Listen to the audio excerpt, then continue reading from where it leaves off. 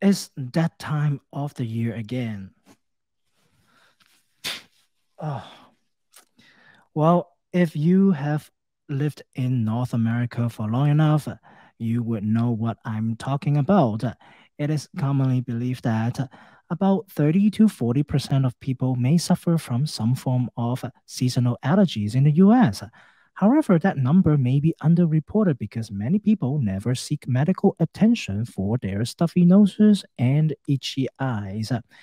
Now, any regular pharmacist would just tell people with seasonal allergies to go get a bottle of antihistamine on that shelf and take one pill every day and be done with it.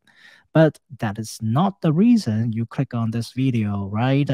So I'm going to share some evidence of what natural remedies work and what does not work for your stuffy nose and itchy eyes. And let's take a look. Well, first is local honey. Now, if you have had seasonal allergy for some times, you probably have heard about or even tried taking local honey for your allergies. Now, does it work for you? Well, if it works for you, that's wonderful. But I would not be so surprised if your answers are, well, it sort of work, or I guess it work, or I really don't know if it works or not. Now, let's think about this. Honey, regardless of whether it's local or from faraway places, is collected from beehives, and honeybees collect pollens and nectar from flowers, which ends up in a hive and turns into honey. Now ask yourself again: are seasonal allergy caused directly by flower pollens? Well, pollens are not created or equal. And when you're experiencing symptoms from seasonal allergy, it is because you breathe in pollens or pollen is latching onto your face or near your eye. And these pollens are small enough to be suspended in the air. And they are as small as 2.5 micron, which is about 1/10 of the size of a strand of human hair, and as big as about 200 microns. Now, smaller pollens are usually found in weeds and trees and grasses, and they can easily travel in the wind and are common cause of seasonal allergies. On the other hand, flower pollens tend to be bigger and heavier unless you are sniffing directly from a blooming flower. The chance of exposure to this bigger flower in the air is much smaller than the smaller tree and grass pollen. So, the idea of taking honey made from flower pollens and nectar to build up a tolerance so that your immune system would not overreact to cause allergy is not exactly the right remedy for many people because those are the wrong pollens. And I know you're gonna get mad, some of you. You swear it works. Well, I agree that it is not easy to find randomized controlled trial evidence to see whether honey alone works. And I do find something for you, and let's take a look. Now, here is a study, okay, from 2010. A French randomized control trial was done to see the effect of taking birch tree pollen honey versus regular honey with daily antihistamine drugs. Now, it's interesting that it showed that during the birch pollen season in 2009 in France, patients who took birch pollen honey with their daily antihistamine reported a statistically significant 60% lower total symptom scores, twice as many asymptomatic days, and 70% fewer days with severe symptoms. In addition, they used 50% fewer antihistamine than the control group who took no honey. So maybe honey works, right? Now, the differences between the birch pollen honey and regular honey groups were not significant. However, the birch pollen honey patients used fewer antihistamines than the regular honey patients. Now, notice that the study was relatively small. Okay, but the strongest evidence is that taking honey with antihistamine medicines was better than taking medications alone. All right. And a very extensive German study review article published in 2020 analyzed 129 books on apitherapy, which means alternative therapy that uses products made by honeybees for medicinal purposes. Now, those books were analyzed regarding recommendations for seasonal allergic rhinitis, also known as seasonal allergies, that is affecting the nose. But in addition, they also searched PubMed and just find some of those databases to find scientific evidence regarding the efficacy of using various bee products. Now, interestingly, even though there were so many books on using honeybee products for medicinal purposes, only 38% or about 50 books mentioned seasonal allergic rhinitis. And about half of these books recommend using bee products, and one is against using honey. They also only find one clinical study with the most reasonable recommendation of using mixed of honey and pollen.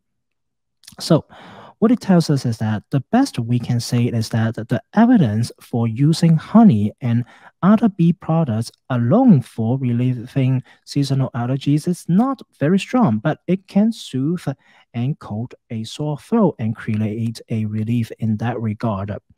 So while I just say honey may not work so well, then the title says natural remedies. What could work or what may work?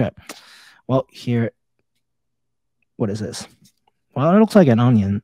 Well, an onion may work, but I'm holding this as a shallot, but quite strong.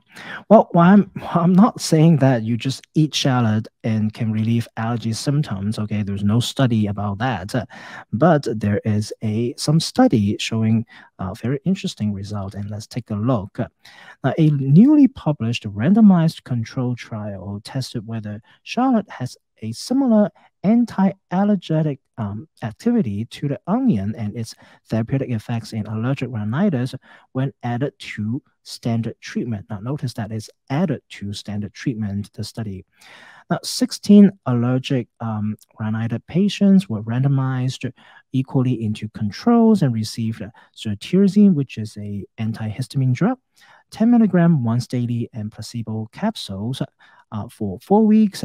Now, those placebo capsules do made it with shallot smell, so the patients were fooled into taking those placebos, and the treatment group were receiving 3 grams of shallot extract capsules per day, which is equivalent to about 1.5 bulb according to their writing, plus cetirizine 10 milligram per day. Now, the first part of the study, they do some scientific analysis, HPLC, and they show that the shallot and onion had a similar amount of quercetin, quercetin-related compounds. Now, quercetin is believed to be an active compound that may have allergy symptoms relief properties.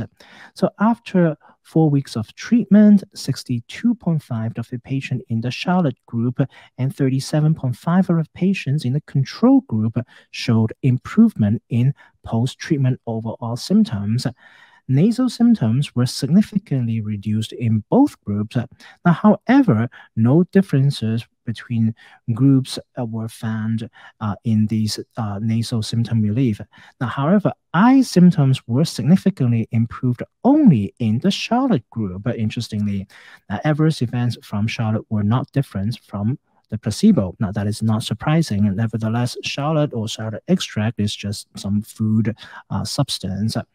Now, notice that this study was designed like the honey study in that natural supplements were added to conventional antihistamines for symptomatic relief. A shallot supplement appears to have some added effect to just taking the drug alone. Now, let's look at the next study. A similar Japanese study also showed that taking a new food-grade bioavailable formulation of quercetin alone for 4 weeks significantly improved allergic symptoms compared to control. Now, notice that I have a disclaimer here. I'm not promoting a product. This study was funded by the manufacturer of that particular supplement. So I would be very cautious about that result because of the high potential for conflict of interest.